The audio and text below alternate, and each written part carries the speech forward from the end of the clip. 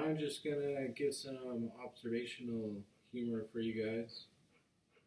I wrapped a belt around my penis, so the belt buckle was facing up. It was kind of like a rectangle, and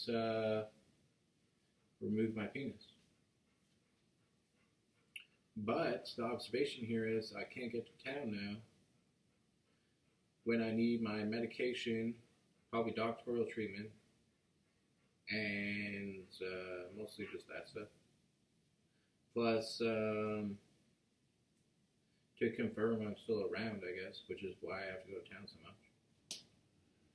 The funny thing is about that is I have the money to buy a truck. Today I saw trucks on the internet for the price under $4,488.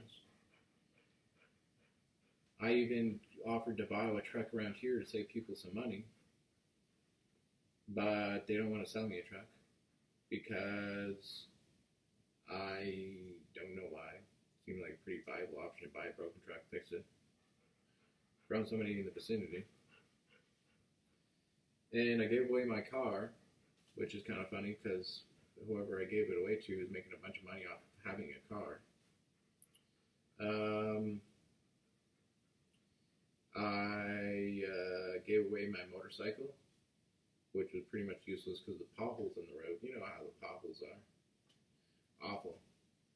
You know, you just clip a pothole on your motorcycle and go flying. What else did I give away? Oh, right, my manhood. But also a bunch of my wasted time because, I'm wasting time giving away my time on the internet for views, but not making any income either. What was I talking about? Oh, right. All of that money is in an escalator account. I'll get interest on it, but I gave it to an escalator account, this money. And I could really use it right now, probably to buy some thread or something. Really fancy gold thread. I don't know. This is a Rochambeau of a comedy act. None of it was funny. It was all depressing about how I'm giving my life away.